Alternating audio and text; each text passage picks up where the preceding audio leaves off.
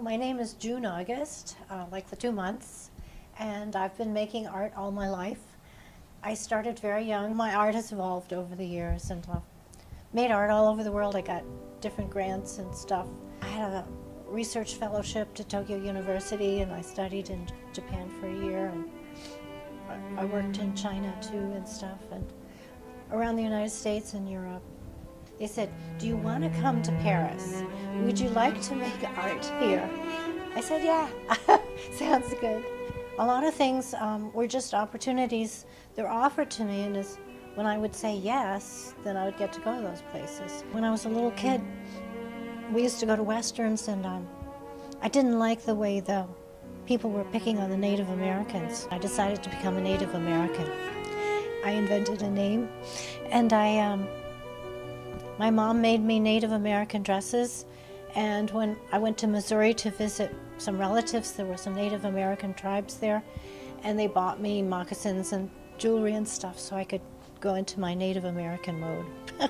And this piece mirrors a little of that old thinking of when I was a little kid.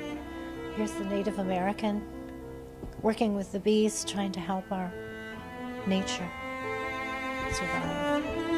As time goes on, when you're an artist, you switch your subject, well, your focus. And so my most recent focus was Ukraine. And I was just thinking of the suffering at Guernica. One of the big focus before that was art about women. I made a whole series that I showed in London of Greta Thunberg, because I was focusing on women, and I wanted to have women of different cultures. And she was on the news. This is before the pandemic.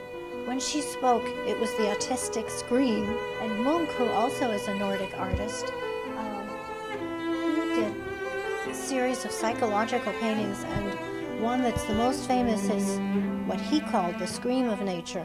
Nowadays people just call it the scream, but Munch, the actual artist that made it, he called it the scream of nature. So I put Greta Thunberg in front of the scream of nature, and I made a series of 21 or 23 of them, each one different colors, like Andy Warhol.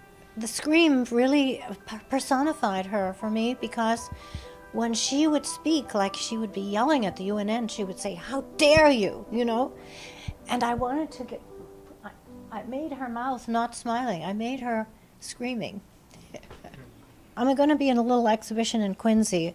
It's about climate.